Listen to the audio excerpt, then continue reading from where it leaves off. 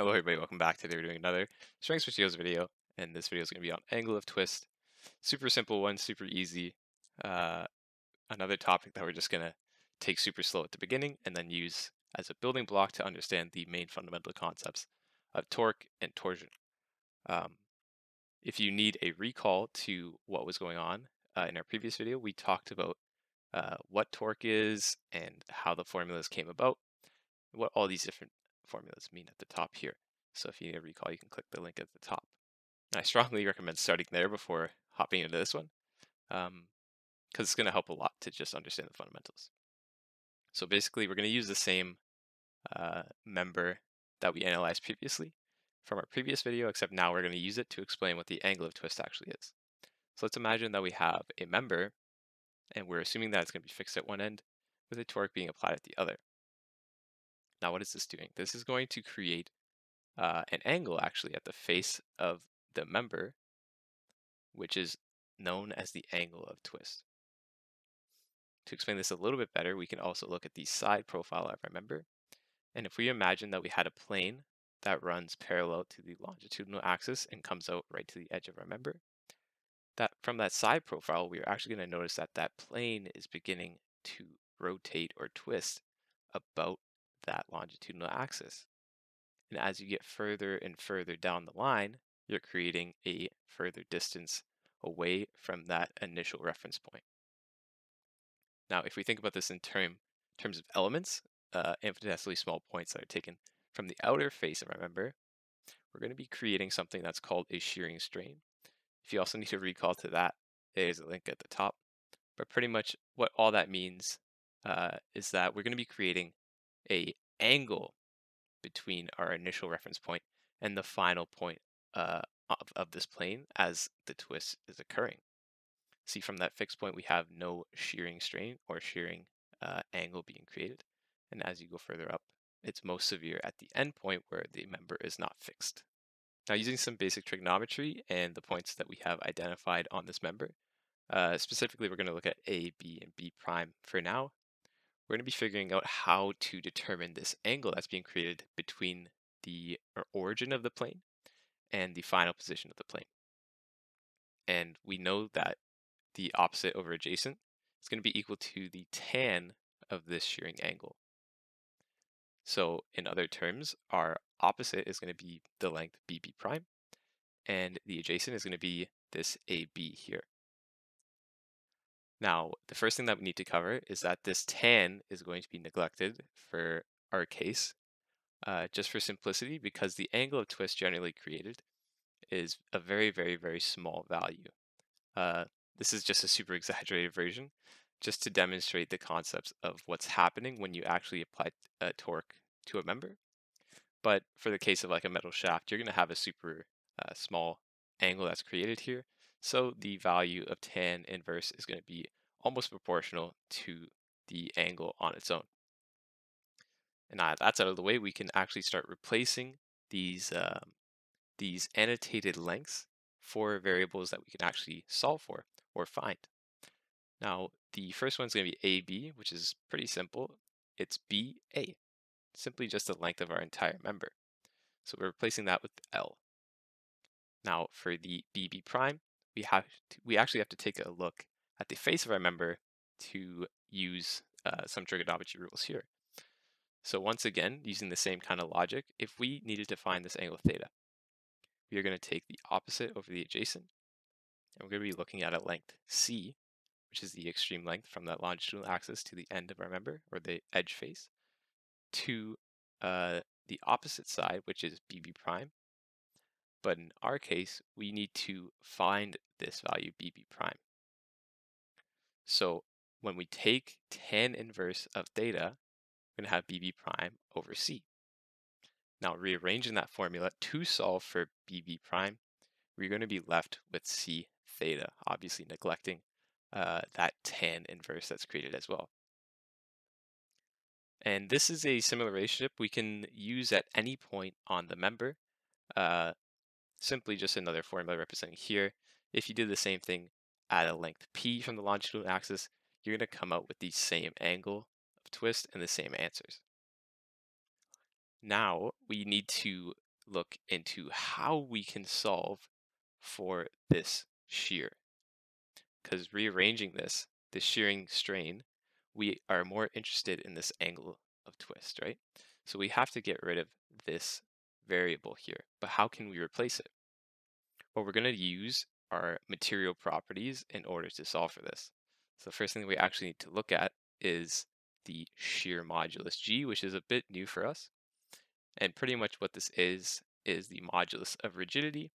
And in the simplest terms, it is a material property that takes the member and relates the ratio of shear stress developed to the shear strain developed. So as one is happening, the other will follow. And using that relationship, you can rearrange this formula to get the shearing strain is equal to shear stress at a distance c over the shear modulus. Now we just need to plug this back into our original formula, the angle of twist, and we have something that looks like this.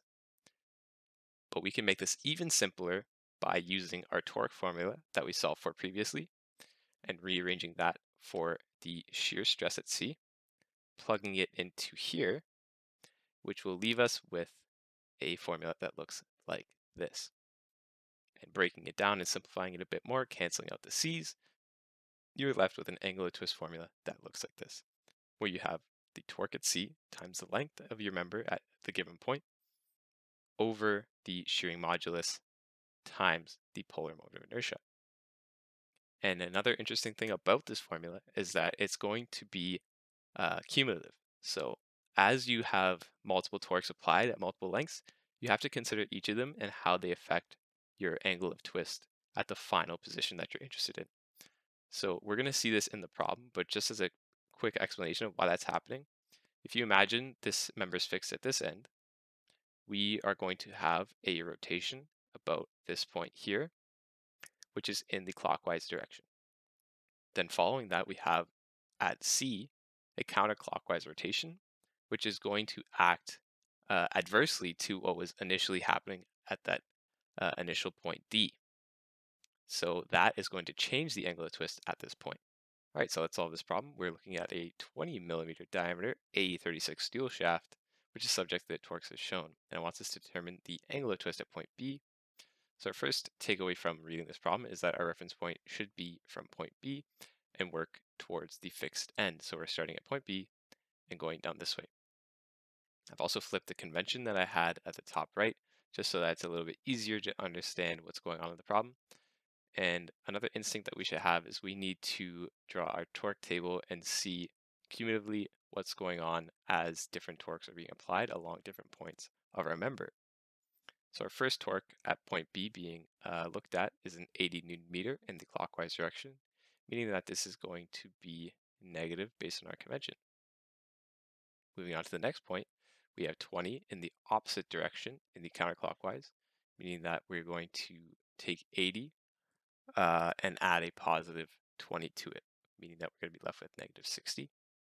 Similarly, here we have the 30, which is in the clockwise direction, meaning that it's going to be negative, bringing this back down to a negative 90. Now let's look at the formula for angle of twist and figure out what we need to do. So the angle of twist obviously is cumulative from each of the different points where something is changing along the member. So for our member, G and J are going to be uniform throughout, since it tells us that we have a 20 millimeter diameter and an A36 steel shaft, meaning that both of these properties are going to remain the same throughout. The second thing we need to do is break it up into sections, meaning that if we had a summation formula, it wants us to go from point B all the way to point A using that formula. Now that we know this, the formula is going to look something like this. We can bring out these constants of the polar moment of inertia and the shear modulus. And then in brackets, we can break down the individual components where we have the torque at BC plus the length at BC, followed by the torque at CD, length CD, followed by the torque at dA, length dA. Now it's simply plugging in exactly what we have in order to solve this problem. So let's look at this big component right here. We're going to have the polar motion of inertia first. We're going to have 1 over, and we have pi over 2. Now we have a solid shaft, meaning that Ri is not going to be considered. And since we are giving units in Newton meter, we have to consider that this diameter, 20 millimeters, in terms of meters. So what that's going to be is first of all divided by 2, since we're given a diameter, going to be looking at 0.01 meters, and that's to the power of 4. And if you search up A36 steel shaft or steel, you're going to come up with a value of 75 times 10 to the 9 Newton meter squared for the shear modulus. And what that pretty much is a conversion from gigapascals to Newton per meter squared. That 10 to the 9 being added to the 75 or multiplied by. Next, we have the terms that are being multiplied by this. And it's very simple. The torque at BC is written on this table right here. So we have negative 80. And we are going to be multiplying this by the length, which is, once again, given in millimeters. So we have to convert that to meters. And we're doing the same thing for the next segment as well, 60 times 0.6. And similarly, 90 times the 0.2. And it's simply just plugging that all into your calculator and figuring out the final answer, which is going to give you 0.1002 radians. And depending on what type of solution your paper wants, it's going to ask you to either convert this to degrees or leave it in radians. But that's your final answer, and that's the intro to the angle of twist. We'll see you guys in the next one when things get a little bit trickier. Thanks for watching.